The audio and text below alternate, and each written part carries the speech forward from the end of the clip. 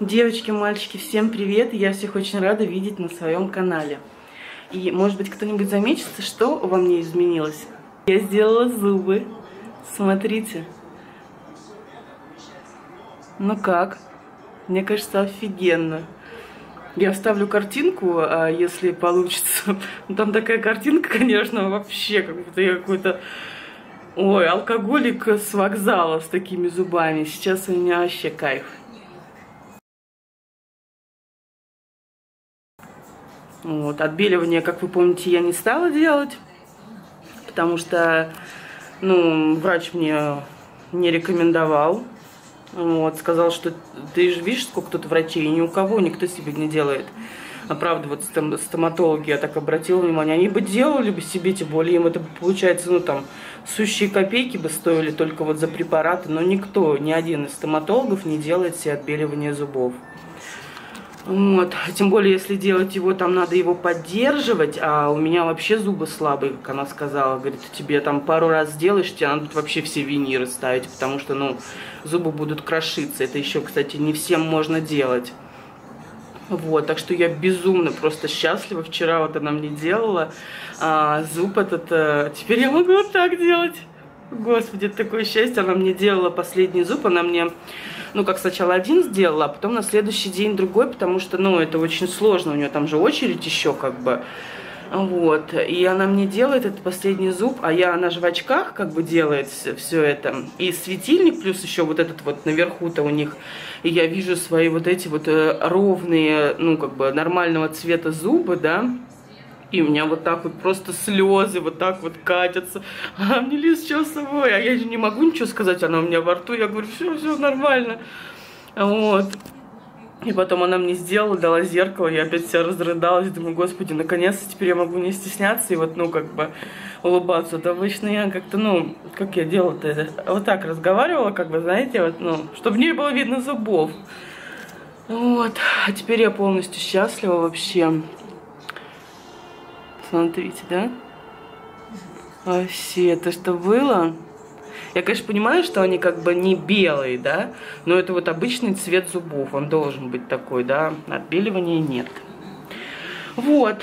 В общем-то, какие планы? Я хотела сейчас себе кофе, кстати, поставить. Сделала сейчас эпиляцию рук перед тем, как в душ сходить. Вот. Немножко лицо у меня вот здесь вот немножко растет. И, ну, естественно, губы. Вот, сходила в душик, естественно.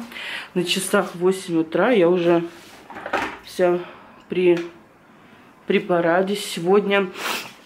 А еще так получилось, короче, мне муж заказал наконец-то нормальные наушники, чтобы я могла монтировать, да, как бы видео. И 2 дня подряд курьер не может к нам доехать, потому что у меня первый день я уезжала, ну, на другой район, чтобы сделать первый зуб, плюс у меня еще там были дела. Вчера я тоже уезжала, чтобы сделать второй зуб. Вот. И что сегодня, вчера, ну, я думала, что я сегодня дома, такая, говорю, да, все, заказывай на сегодня, я приму там, типа, все. И сейчас я, короче, не знаю, что делать, потому что вчера я записалась... Ну, так получилось, повезло на УЗИ, которое ждать месяц. А у меня прям сразу, вчера я была, на сегодня меня записали. Курьер не звонит, уже думает, наверное, гиблое дело, звонить не буду, а то опять перенесут доставку. Вот, и, в общем-то, не знаю, что делать. В общем-то, он обычно звонил в 9 утра, но вот буду ждать сейчас. А так мне надо, короче, выходить, ехать на район и делать УЗИ. Вот. Не знаю, что будет. Сейчас буду звонить мужу. Может быть, он там как-то узнает телефон курьера, чтобы это... Вот. Вот такие вот делишки пока. Ну, на зубы, блин, как же я счастлива. Как же я счастлива. Вообще. Блин. Вы просто себе не представляете. Я... почти 5 лет мучилась с этим, реально, как бы, ну, тогда, на тот момент, когда я думала там что-то сделать, у меня было как бы еще нормально. Один зуб у меня был, он, ну, как бы у меня один здоровый, а другой уже все мертвый, вот эти вот передние. И Он тогда, вот этот вот, который мертвый, он не был таким прям черным, да, ну как бы, он не черный, конечно, был, но все равно такой серый. Вот, и когда я начала узнавать, буквально 2 года назад хотела этим заняться, мне сказали, типа, только виниры. Вот, я такая думаю, блин, ну это пипец, это по полтиннику каждый зубчик. Вот, а сейчас это все стало как бы более, ну, это сейчас делают везде. Вот, и это называется у меня реставрация. Реставрациязубов. Вот. Короче, я так счастлива. Господи, я так счастлива. Напишите вообще, вот видите разницу или нет? Как вам нравится, нет? Мне, я безумно счастлива. У меня прям сейчас слезы уже тоже накатываются. Господи, я теперь могу улыбаться и не стесняться этого. Ой, аж вон глаза, все. Так, ну все, занимаемся делами.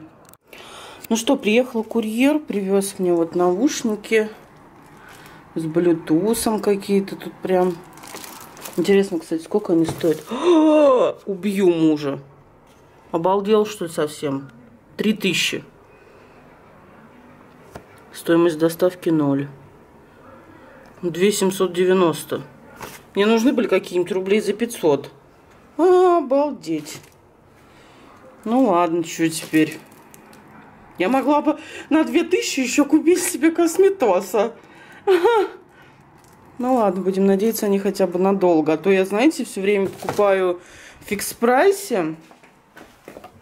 Да, вот такие. Но это пипец вообще, просто их хватает. Я не знаю, раза на 3 одеть, один наушник сразу ломается. И я вот как бы монтирую с одним наушником рабочим. Вот. Так что вот так вот. Вот, а я уже, как видите, накрашена, готова. Время уже 11:30, а я такая думаю, ну все, привезли, сейчас поеду. А муж сейчас позвонил, сказал, что сейчас еще в течение часа должны приехать колеса забрать. Я думаю, блин, я так не успеваю вообще на УЗИ, на свое. Придется или ехать на такси, или вообще тогда не ехать. Потому что от колес полюбак надо избавляться, но на УЗИ тоже надо. Вообще... Короче, что-то нестыковочка последние 3 дня. Как только начинаешь заниматься собой, своим здоровьем, сразу 150 дел намечается, и ты ничего не успеваешь. Ой, кошмар, в общем-то. Смотрите, какая опять камера красавица. Такое лицо прям ровненькое. Прям вообще так накрасилась. Теперь могу улыбаться. Ну что, все мои планы, в общем, коту под хвост. Да, кот? Кот спит. Вот, уже время час. Я хотела еще загранпаспорт получить, а не до часу работать, так что я не успеваю. Хотела посылки с Алиэкспресс забрать, тоже не успеваю, потому что это мне все на район надо ехать. УЗИ, соответственно, тоже не успела, но слава богу, я догадалась, и можно перенести его через приложение. Я просто его перенесла на следующий день. А так вообще, я, конечно, бы еще месяц, наверное, ждала это следующее УЗИ. А это на следующую неделю я себе перенесла. Вот. Девочки, такое вот это вот удобное место, я могу сказать, вот муж сделал у меня. В итоге, что он отправил тумбочку эту в ванную комнату. Очень удобно мне здесь причесываться, вообще просто кайф. Такой, знаете, как столешница, так, ну удобно очень. Я здесь вот причесываюсь уже, сейчас вещи распаковывать буду, которые купила, хотела вам показать. Что по поводу тумбочки, в общем, это все он отправил, вот это, и то, что вот здесь вот, да, оно больше, вот, как бы. Сказали, что переделают. Когда переделают, неизвестно. Так что ждем. Скорее всего, это будет уже после праздников. Итак, что я купила в спортмастере? Хотела вам показать. Носки. Самое главное, это, конечно же, 200 рублей 2 пары. Мне нужны были вот коротенькие, черненькие. Так, дальше купила вот такие вот Демикс, да, Демикс, вот такие кроссовки, самые обычные, самые простые, чтобы ходить на шашлыки там или в лес, да, они как бы светлые, но других не было, они стоят 1199 или 1099, не помню, уже выбросила, я в них 1 раз ходила, очень удобные, очень, вот эта вот стопа сама, да, она очень удобная, ну как это называется, очень удобная и в них не жарко. Классные вообще кроссовки. И они такие легкие. Прям, ну вообще вот, знаете, если на сезон хватит, я буду счастлива. Очень классные кроссовки. И на ноге смотрятся, ну, по крайней мере, на моей вообще просто идеально. Мне понравились. Так, еще одни кроссовки. Это у нас Фила, да, если правильно я так...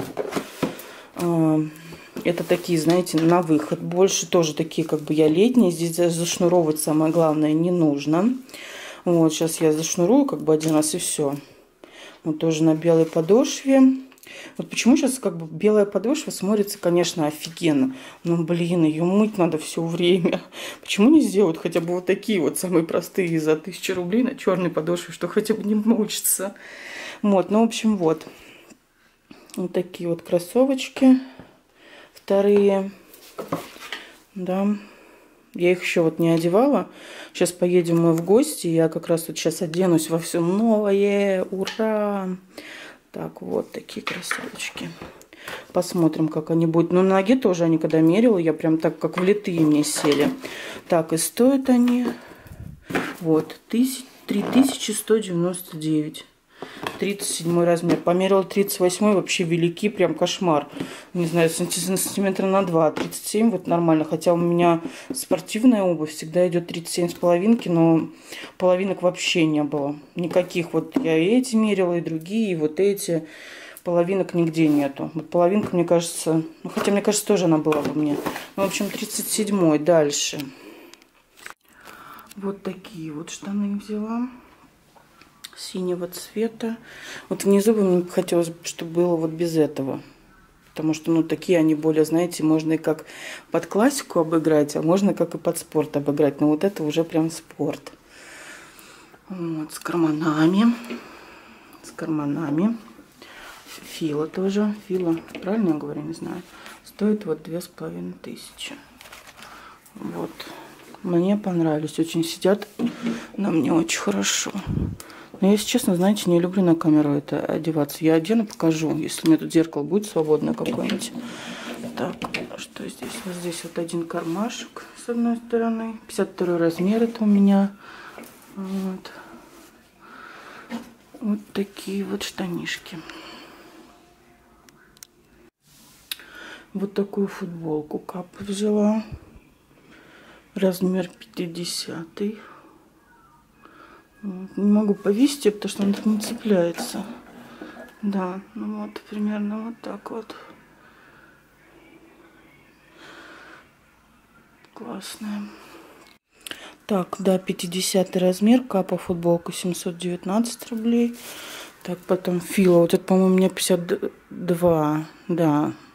А, по-моему, вот этого 50-го не было, вот этого 52-го не было. Но они оба нормально сидят на мне. Вот такой вот Фила. Сейчас сколько она стоит, я сейчас не помню. Ну, что-то тоже в районе этого. Сейчас. Вот, это 52-й, да, 799. Вот. Прикольная. Но мне вот это больше нравится, такое сочетание черного с белым, не знаю.